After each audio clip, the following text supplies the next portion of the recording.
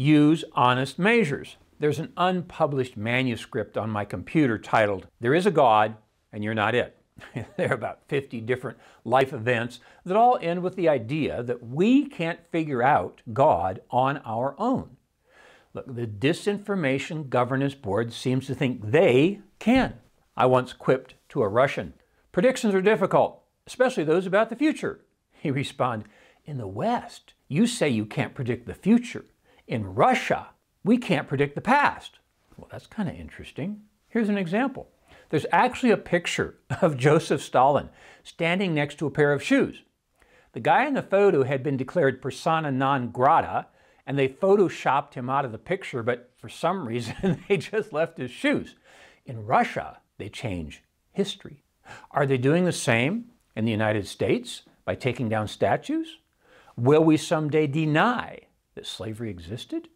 Will the Disinformation Governance Board prevent us from talking about it? Look, economics is a social science, and here's how it advances. We start with anecdotes, which are isolated individual events. A researcher puts them together into a case analysis. After a few of these, other researchers do a qualitative analysis, usually followed by a quantitative analysis. See, what I'd like to do is to see some case studies by this Disinformation Governance Board.